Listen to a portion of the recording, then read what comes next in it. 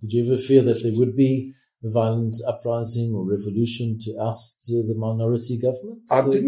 I never believed that the minority government could be ousted by means of a revolution, because the army was very strong, and they weren't outnumbered to such an extent that the odds were overwhelming. In 1961, when South Africa became a republic, the odds were 3-1. And even later on, when it was 20-1, if you have a well-equipped army and a disciplined army, those odds really don't count. But the de Klerk could see that in 20 years' time the odds would be even worse, and they couldn't hold out forever. They could hold out for a lengthy period of time.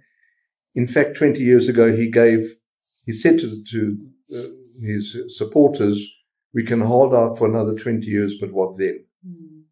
And the whole world was against South Africa, just as we've now find Israel is experiencing these problems. Whatever steps it takes are wrong, as we know with the Gaza incident, or in continuing incidents.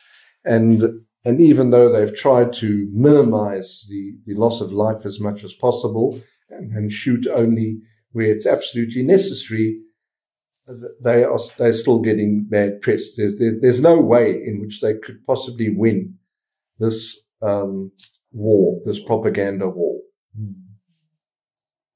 And South Africa was in that position. So he did the only thing that he could realistically do, which was also the correct thing to do. Yeah, all he could do was negotiate a constitution, try to get the ANC to commit itself to that, and so far it's done so. It's only now that we find the talk about passing laws of permitting permitting expropriation without compensation. But I see the banks in FNB in their website have talked about a win-win situation.